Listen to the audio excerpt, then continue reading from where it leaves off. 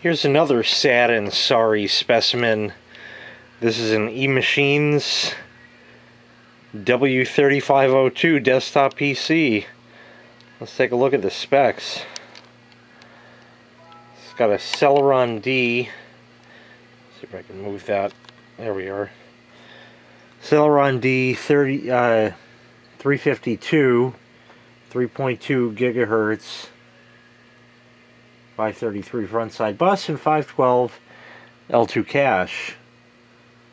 Video, it's got ATI Radeon Express 200.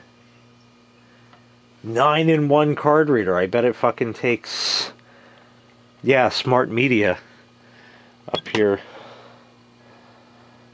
It takes smart media. One lonely USB port.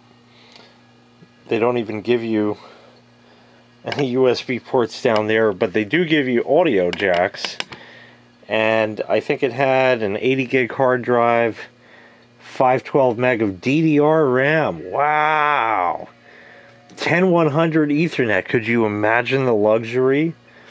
And 56K modem and 5 USB ports, so 4 on the back and that stupid one.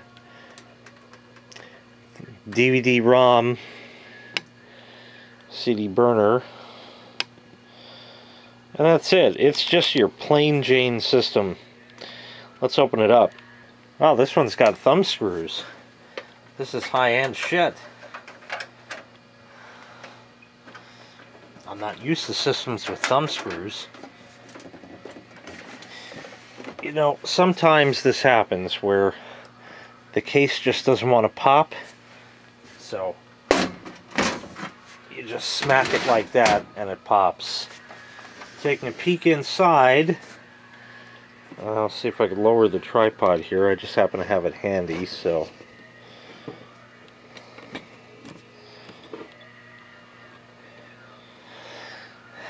Some dirt. Caps look good. Yeah. It's all there. IDE. You know, floppy connector, no floppy drive, of course. So who needs that? It's got a Cooler Master cooler on it. Rear case fan. Wow, this thing is fully fucking loaded.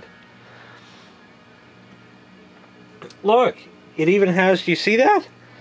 It's even got fucking serial ATA. Wow, maybe this thing isn't that bad after all. Is that it? I can't tell on the camera. Yeah, right there. Maybe this thing isn't that bad after all. God only knows if those ports are actually able to be accessed.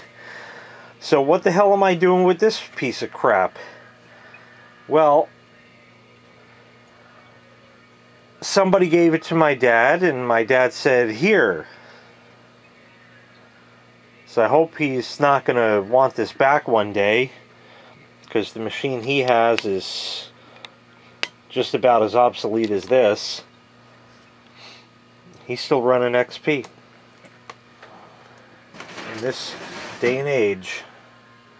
So I guess I'll keep the side panel off, put it over to the side there. And what are we going to do with this thing? Well, when Lexmark's 567 was over, he said that he has a couple of old games that need to run in XP.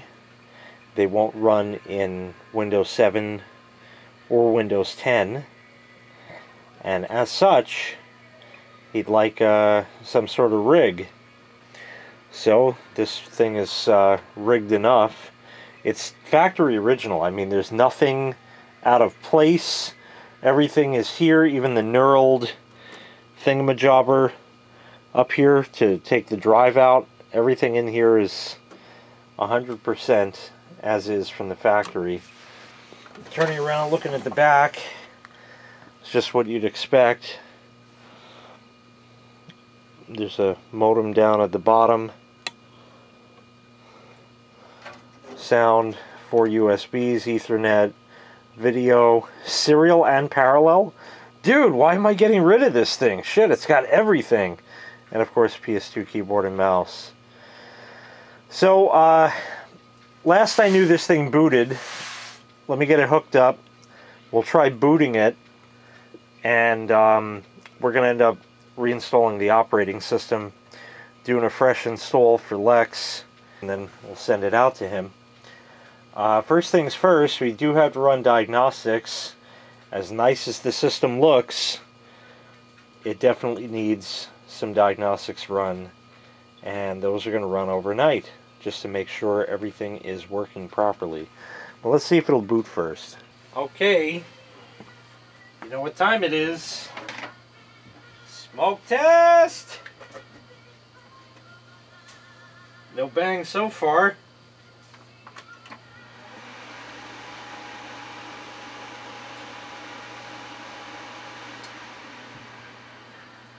We hit the power button, the fans run. There we go. Excellent. Let's just see if it'll boot.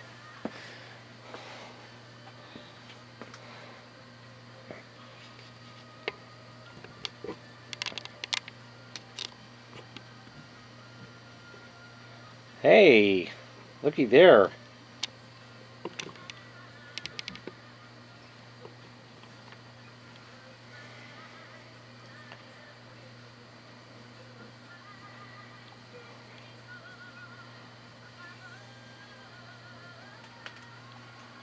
It looks like it's actually booting.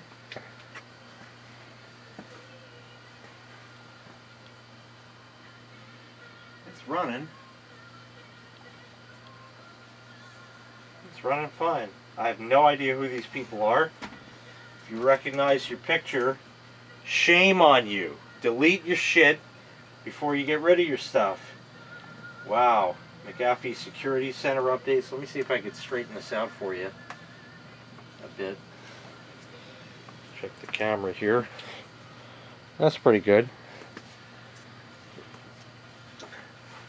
So yeah, this has got like all the free shit you could ever have on it.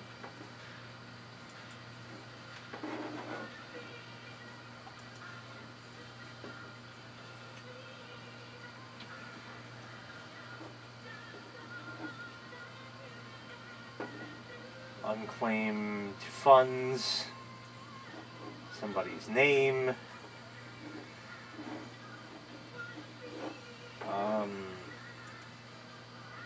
doesn't seem very responsive. It's still loading and doing stuff. I mean, it does only have 512 mega RAM. Lotus, I don't know. They don't know. They never did know. I don't know. I just hit cancel every time. I don't know what it is. My granddaughter put it on there. You ever run into those folks? No, you don't. Nobody actually works on PCs anymore. You just throw them the fuck out and buy new ones.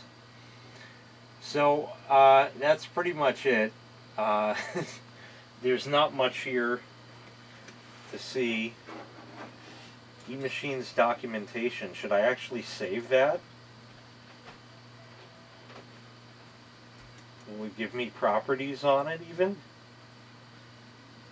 There's a system recovery folder. I think I actually had tried that and obviously it didn't work, which means we're going to install via OEM disk.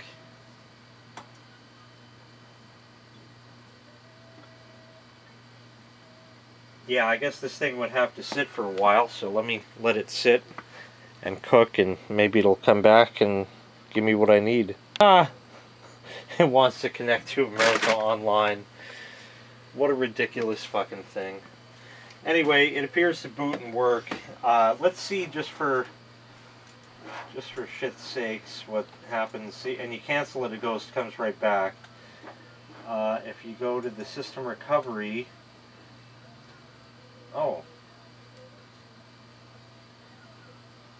create my driver's application CDs. Do you want to burn a CD or create an ISO image? How about create an ISO? Put it on the desktop.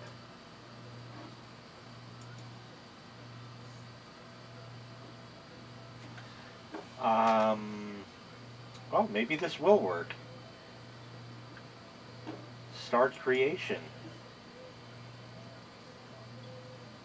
Oh, I did it already back in the day, CD0 and CD1. So I just got to copy those to a flash drive, and then we could try that. I don't know if they'll work. If they do, great.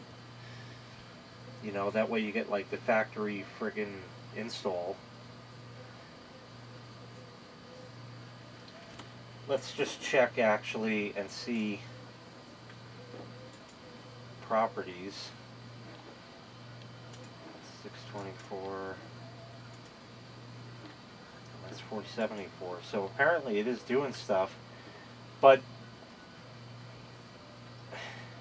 they don't. Let's hit a board. Yeah, I'm not worried about that.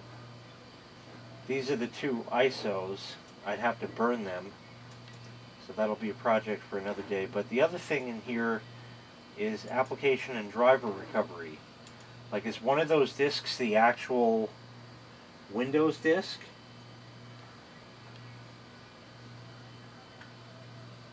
Please select the applications you want to install. Nope, that's not going to help. And there's no way to go and really launch the recovery thing. It does show a drive D.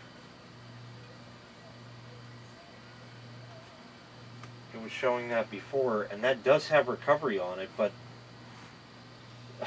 God, how do you launch it? Oh, gotta connect to AOL. The drive doesn't want to open.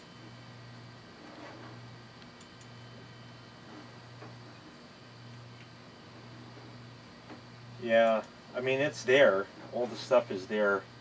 So I'll do a little research on that. So I guess what we'll do is we'll try to shut it down gracefully. Turn off without installing updates.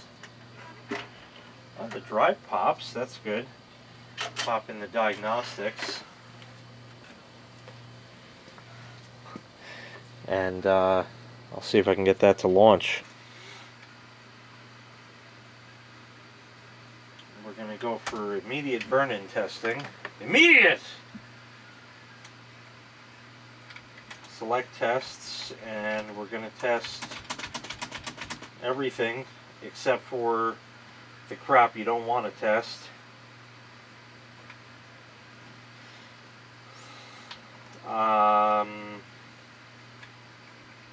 That's all there. Don't need to test the optical drive, that works. Serial parallel, modem, ATA, USB stress, keyboard, mouse, joystick, audio, you know, it's all there.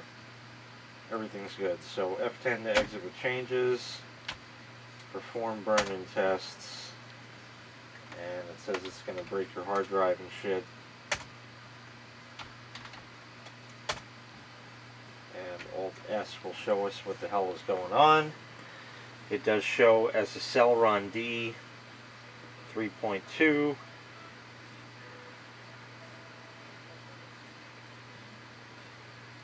So we'll just let this run for a bit and wait till it goes into the memory to test that.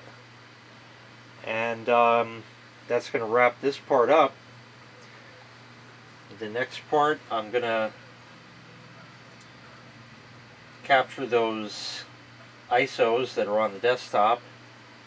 Well, first actually I'll do some research and see if I could actually recover from the recovery partition on there, see if there's any way to do that. In fact, it might be in that user guide, which I did save already, so that's good. I'll check that out and see if it has like a magic keystroke combination or something, and if it does, we'll recover right from the hard drive. If not, then I'll be burning those ISOs. That's it. So that'll wrap up this part. Thanks for watching. Make sure you hit like, subscribe, and we'll see you next time. Bye-bye.